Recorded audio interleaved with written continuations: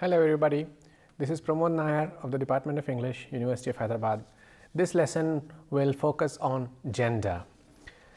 The objective here is to look at gender studies with specific reference to feminism, concluding with a section on queer studies, to examine how gender functions as a critical lens through which we can view popular culture, cultural phenomena, the constructed nature of gender roles in society, and to examine how power structures determine cultural roles and stereotypes which we believe and assume are natural.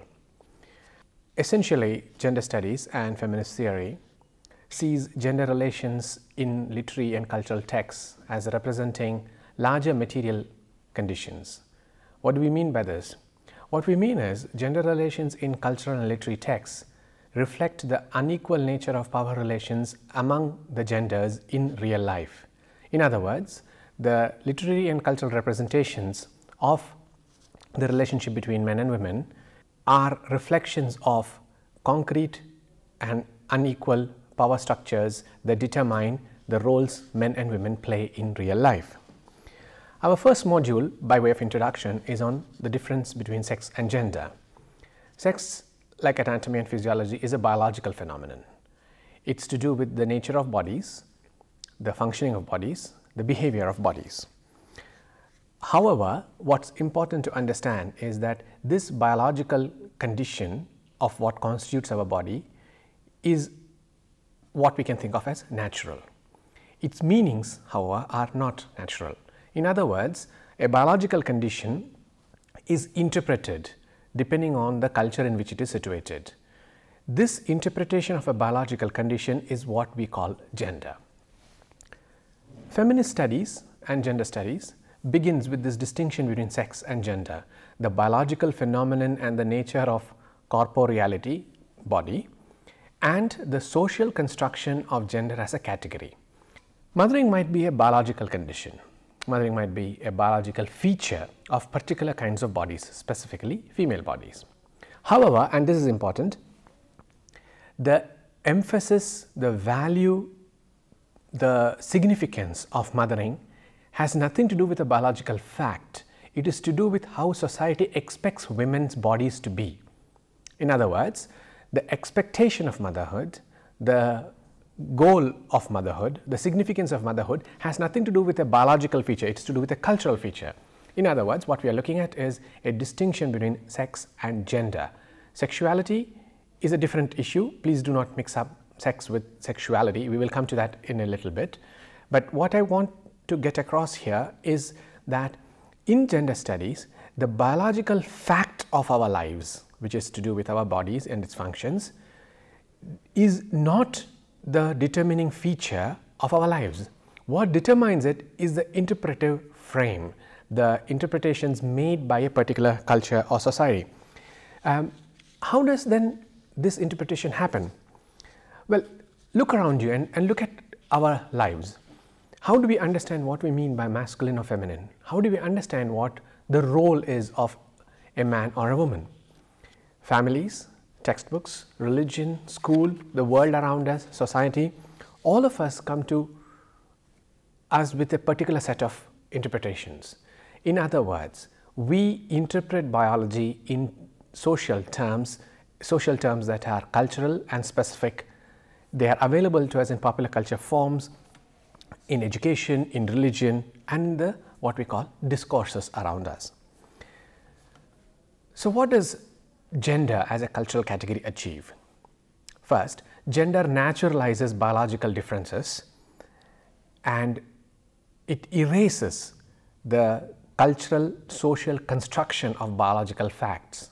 It takes biological facts and presents it, all of them, I mean it includes anatomy, physiology, behavior and so on, as automatically available to us. In fact, what gender ignores or tells us to ignore is that these are meanings attached to biological facts which have nothing to do with the biology in and of itself. Second, more importantly, it naturalizes the inequality between the genders. Gender construction as a social category makes it appear as though the inequality between male and female bodies is natural. In fact, it is not natural. It is to do with the economics of it, it's to do with the cultural conditions in which we function, it is to do also with time frames. How did society expect women to behave in 16th century India is not the way we can see society behaving towards women in the 20th century. So, gender as social category ignores the very real economic basis for all these differences. In other words, gender naturalizes inequality and convinces us that the difference is preordained. It has been decided and determined beforehand. So, we need to get this very clear, that the biological condition of being male or female has very little to do with the social construction of masculinity and femininity. Masculine and feminine are not biological, they are social categories, they are roles we all play. We play them because the world expects us to play them, we play them because we are convinced that is the way to be. Biology therefore gets reconstructed or reconstituted in culture.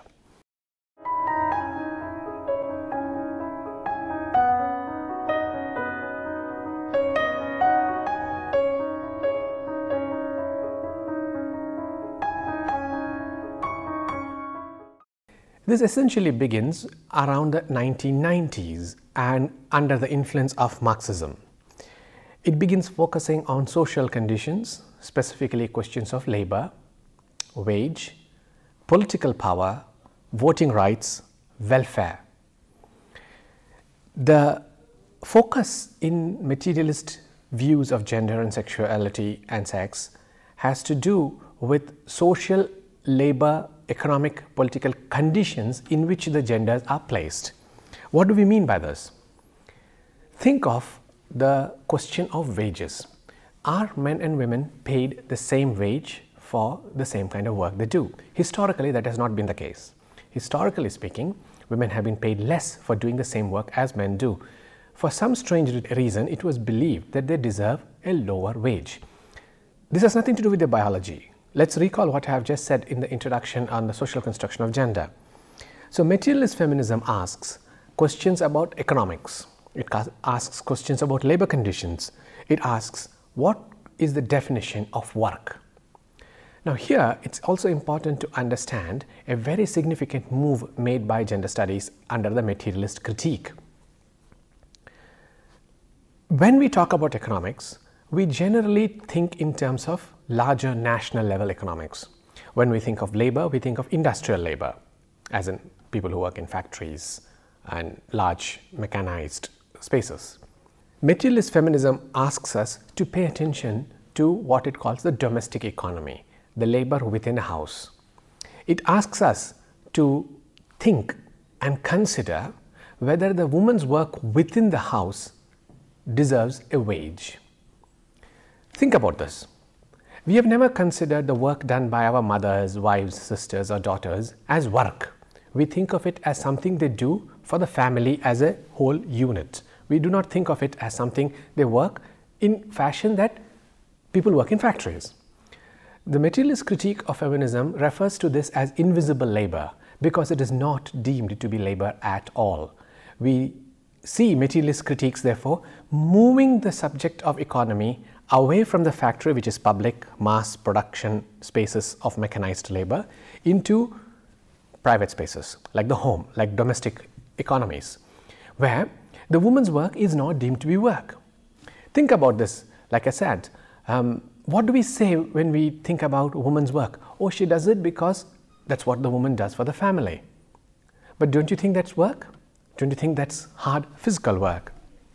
Do we think that cooking, cleaning the house, taking care of children is not work? Surely it is work. It involves the expenditure of physical energy. It requires planning. It requires a lot of things that we do not see at all. So, invisible labor is what the woman's labor within the house becomes.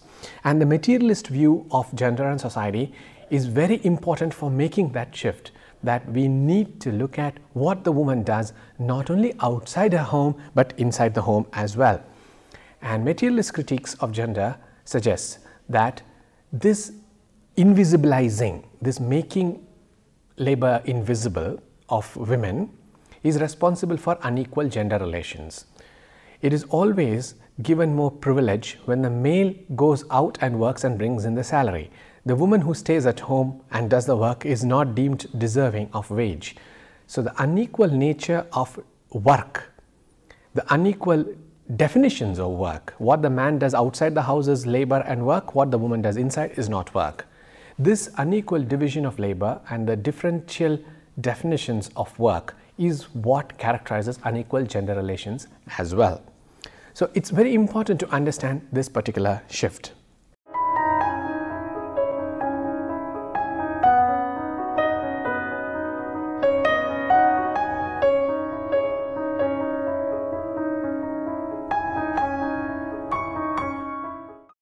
Early in the 20th century, Virginia Woolf mourned the fact that women writers and artists are forced to use the language created for them by men. Why isn't there a woman's language, was her question. Why isn't there a female language, was her question. Interestingly, this question is taken up not necessarily by literary figures or professors of literature, they're taken up by philosopher critics like Helen Cixous, Luce Irigaray, and Julia Kristeva, three of the very significant names in French feminism in the late half of the 20th century. Together and separately, they produced a theory of women's writing. In French, it's called l'écriture féminine. L'écriture féminine is typically translated as women's writing. So, écriture féminine is the woman writing, literally. A very important quote which you need to think about as embodying this definition of écriture féminine comes from Helen Cixous' 1976 essay, The Laugh of the Medusa, where she wrote, and I'm quoting, "Woman must write herself, must write about women and bring women to writing, from which they have been driven away as violently as from their bodies." I'll quote that again for you. "Woman must write herself, must write about women and bring women to writing, from which they have been driven away as violently as from their bodies." So, philosophers and critics like Helen Cixous, Kristeva, Irigaray practiced and theorized what they call écriture féminine, and you see in the 80s and 90s the fiction of Jeanette Winterson, Kathy Acker, Angela Carter and others trying to do the same thing. Angela Carter shifts between myth and reality, fable and the real in her fiction. It is partly autobiographical, partly fictional. Jeanette Winterson's work always borders on the autobiographical, but she fictionalizes her autobiography. This new language of women's writing is to do, according to écriture féminine, according to the theory of women's writing, slippery, leaky and fluid. It refuses to possess linearity as a feature. It refuses to follow logic and argumentation. It uses parentheses, blank spaces. It denies logic, it denies objectivity. As Cixous and Irigaray were to argue, the bodies of women are leaky, are fluid. Why should their writing be any different? What we see here is a major reversal of the very idea of writing. Writing, we believe, has to move from point 1 to point 2 in a logical way. We see a cause and effect sequence, we see a temporal sequence. This happened on the first day, this happened on the second day. And we think of that as a linear narrative. Now, the argument made by French feminists like Cixous is that bodies are not stable, logical and objective identities. They are not entities that are self-contained, closed and coherent. They are leaky, they are unstable, they are fluid, particularly women's bodies. So therefore, their writing should reflect this nature of women's bodies. In many cases, you begin to get the feeling that the so-called criticism is actually fiction, is actually fun, because it's dramatic, it's intense, it's slippery, it's unstable. If you have read any criticism, you will recognize this problem. We tend to think of criticism as something that requires a very clear, logical, objective narrative.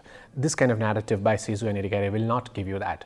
So here again you see that the law of form, the law of genre is being broken down, that women practicing écriture féminine will not write objective, serious academic prose. They write slippery, autobiographical, personalized prose. Much of this, of course, has its roots in post-structuralist thinking of Jacques Derrida and the psychoanalyst Jacques Lacan, but that's not what I want to focus on.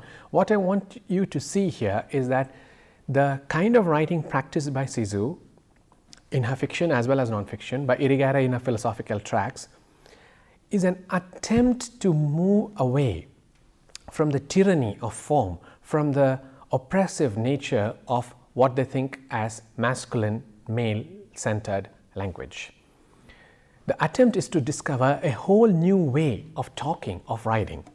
So this is a very important moment, and we see this happening through the 80s and early 90s.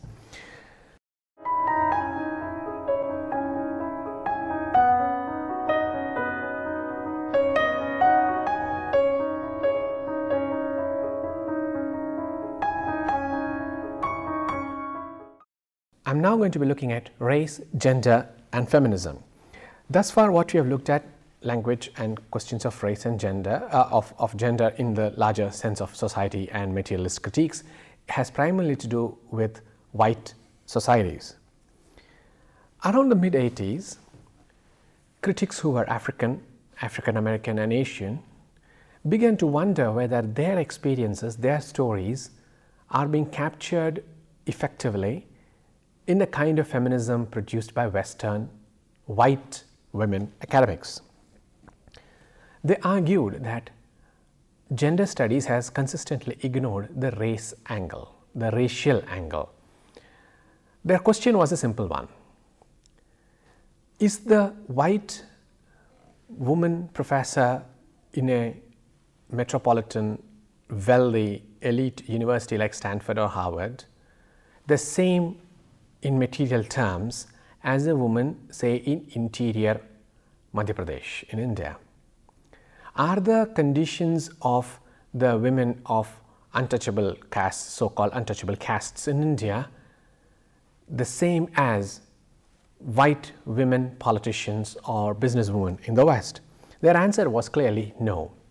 So black feminism, which comes to the forefront in the 1980s and early 90s, asks that race also be included as a category when studying gender, giving rise to a movement called black feminism.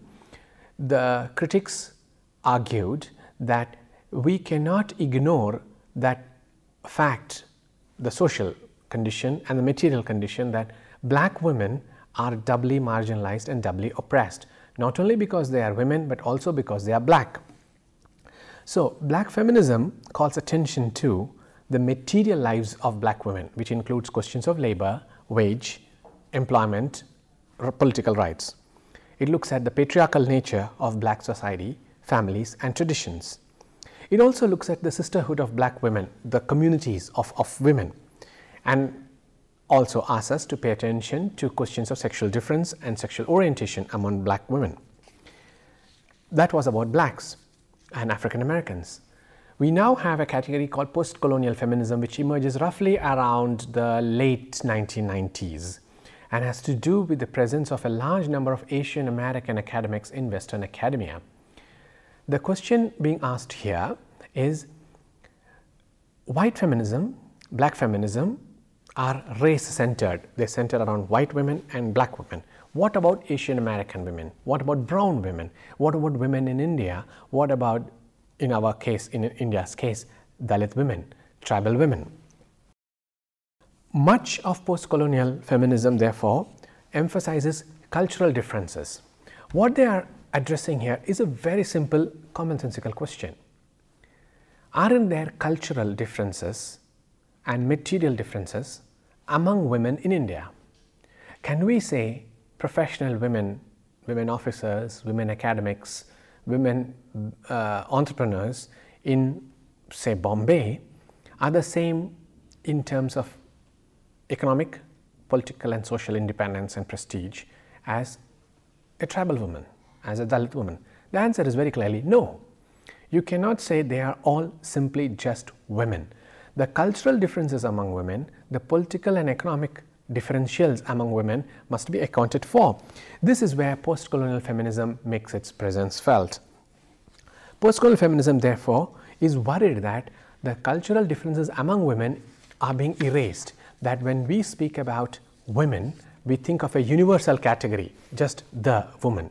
In fact, there is no such thing as a universal woman. What we have are different kinds of women, black, Asian and so on.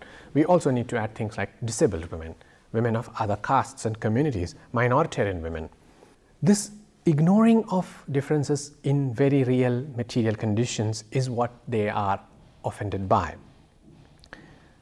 The process of homogenization, as we can call it, standardizes all experiences.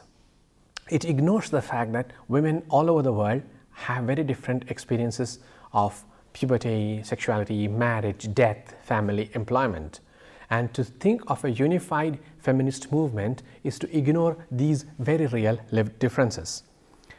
Finally, post-colonial feminism argues that we need to account for different belief systems. What do we mean by this? See, traditionally, white feminism has been pro-science and anti-religion and anti-spiritualism. That is to do with their foundation in Marxist thought, which does not accept religion as a category of analysis at all.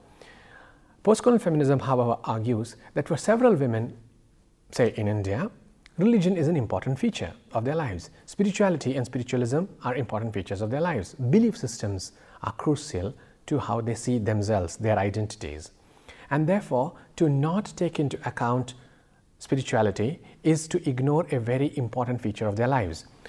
As a result, post-colonial feminism seeks very hard to retrieve the spiritual as a central component of women's identity in third world countries. And this is a very important point and a very important shift.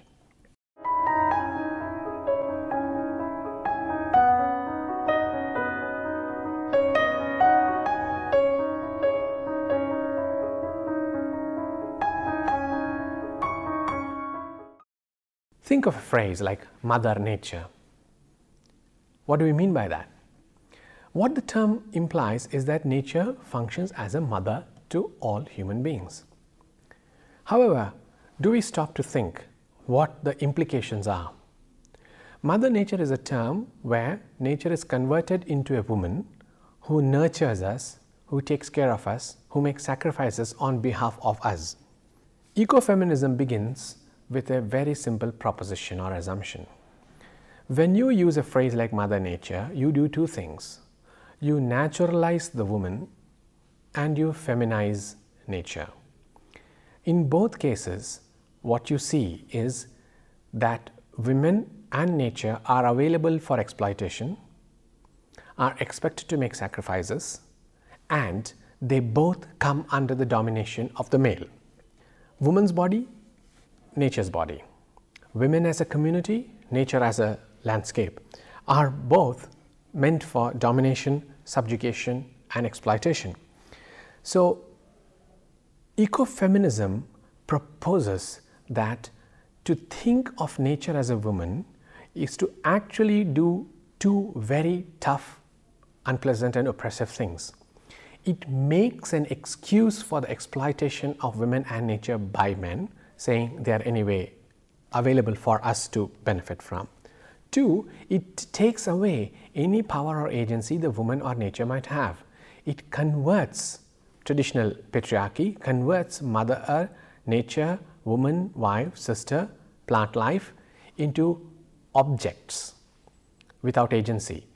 Objects to be exploited, to be taken away as and men choose to do so. It is also, of course, possible that we can think of protection as something men offer towards women and nature. Now, materialist ecofeminism, which is a component under ecofeminism, argues that there needs to be a greater equality in labor distribution and the recognition of the contribution of women's work, which would result, of course, in better wages for women, and it must end the masculine exploitation of nature. A second strand within ecofeminism is spiritual ecofeminism, which retrieves older myths and religious beliefs about nature. What does this imply? It implies very simply that nature has a certain amount of power which you need to respect, nature has authority which you need to be in awe of, and which you must, again, like I said, respect. It is also important to understand that spiritual ecofeminism calls for a greater integration or harmony between human life and the world around us, what biologists and environmentalists will think of as ecosystems. So to ignore the spiritual dimension of our relationship with nature is to make it very clear that there is masculine domination of women and nature. So ecofeminism has gained strength primarily because it calls for an end to science as well, or old-fashioned science which has been deemed to be masculine. That science's attempt, and you can think of Mary Shelley's great novel Frankenstein, which starts this process.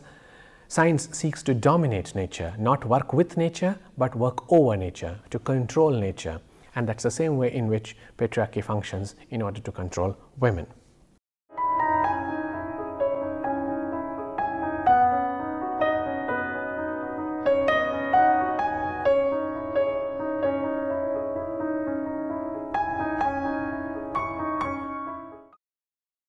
Queer studies, as it's called, as a large category, looks at the history of cultural representations of the gay or lesbian as deviant, sick or criminal. It foregrounds sexuality and sexual preferences as an important category of critical analysis when dealing with literary and cultural texts. Let's go back to what I began with, that sex is biological and gender is cultural and political. So in the case of queer studies, the queer, the lesbian or gay, is frequently described as criminal or sick, not because of their biology, but because that particular social system, social order or culture defines it as criminal or sick. So queer theory or queer studies is a political approach, and it calls for equal rights for lesbian and gay writers as well. It also proposes, and you will recall here the argument made by Black feminism and postcolonial feminism, that when we think of sexuality, we think only of heterosexuality. Adrienne Rich, the poet and critical thinker, referred to it as compulsory heterosexuality, where we do not think of any other kind of sexuality at all. In other words, we have one norm. It's called a normative in critical terms.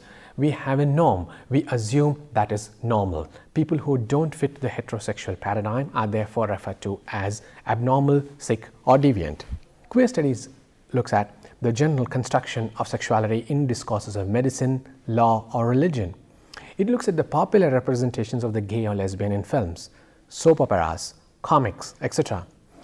Very importantly, it looks at the institutional structures within which sexuality is embedded. By institutional structures, we think of the family, the law court, medicine and other places which offer definitions of normal sexuality, which offer criteria by which to judge sexuality, and which therefore influence our perceptions of these. It looks at the history of homosexual writing and representation, which has usually been absent from traditional literary histories. It also explores the link between sexuality-based oppression and other discriminatory forms such as patriarchy and racism. So let me quickly now wind up by looking at a brief summary of what we have been talking about. Gender studies looks at the unequal nature of power relations among genders in material conditions of life in any society. It looks at the popular representations of these in literary and cultural texts and argues that the representations in these texts actually reflect the very real material conditions of gender inequality. Gender studies opens with the biological category of sex and the social category of gender. It argues that biological facts and features have nothing to do with their social expectations because those meanings are imposed upon them by society. The biological fact of mothering, for instance, is interpreted and given value and meaning by society, not as an essential feature of the biological fact. Materialist feminism asks us to look at questions of labor, wage, equality of rights in social order, in political domains, and asks us to make a shift from looking at labor within the industrial situation to domestic economies. Ecofeminism focused on the conversion on the equation of nature with women and argues that it has facilitated the exploitation of both women and nature. Within the domain of the purely literary, questions of women and language have exercised the imagination and sharpened the arguments of people like Virginia Woolf. And French feminism developed the concept of écriture féminine, which speaks about women writing in particular ways to capture the nature of their bodies within writing itself. Finally, in the case of queer studies, we looked at questions of the other forms of sexuality as being outside the pale of normal sexuality, and normal here in this case is the subject of critique. When race and gender are equated and brought into the same critical lens, we have seen the rise of black feminism and postcolonial feminism, which argues that unless we figure race into the picture, we are going to be ignoring the lived realities of men and women in different parts of the world who belong to different cultures. That's all for now. Thank you.